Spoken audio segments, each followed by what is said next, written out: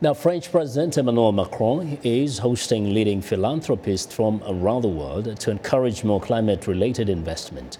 The climate summit comes 2 years to the day of 195 nations adopted the Paris Agreement to stave off global warming.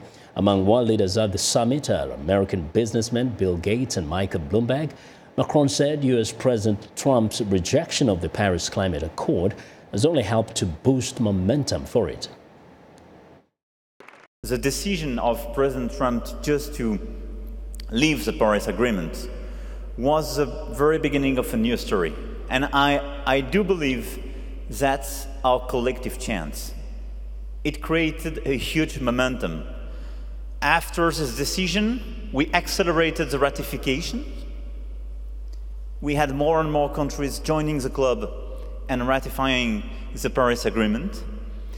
It was a sort of big shock for a lot of people saying, wow, if the very first country decides to leave the club, now it's at risk. Well, Macron has awarded grants worth millions of dollars to bring American and other climate scientists to France. The program is meant to counter Trump's rejection of the agreement. Former U.S. Secretary of State John Kerry was also at the summit, says Trump's rejection of the climate deal does not represent most of America. We have 38 states that have renewable portfolio standard laws. We have 90 cities, the major cities in America, their mayors are all committed to meeting Paris. So 80% of the population of America is in those 38 states that are committed. And we're going to stay on track.